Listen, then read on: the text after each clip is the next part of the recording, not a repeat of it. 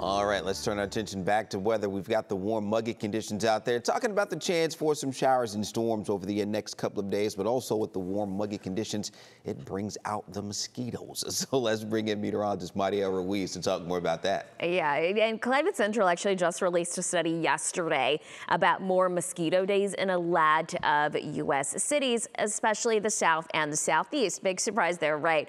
We generally see about 40% of the year with mosquitoes, at least reported mosquitoes. And on average over the last, to say 30 to 40 years, we've gained about 2 days in total. So here's the breakdown of mosquitoes. They come out whenever it's warm and it's humid. And cold temperatures actually do cause them to be inactive during the winter. And that's what delays their emergence in the spring. So if you have kind of a prolonged winter, a winter that's really digging into February and March where it stays pretty cool, then it takes a while for the mosquitoes to come back. They don't completely ever go away.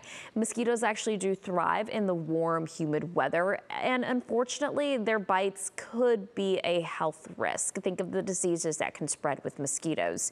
The higher temperatures lead to higher humidity.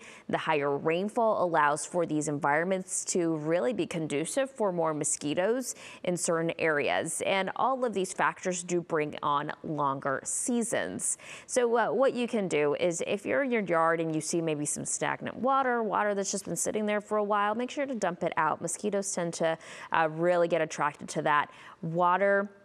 And definitely wear repellent anytime you're out. I mean, it's just the season. Whenever you go out, you wear sunblock, you wear bug spray. That's just what we do this time of the year. Back to you.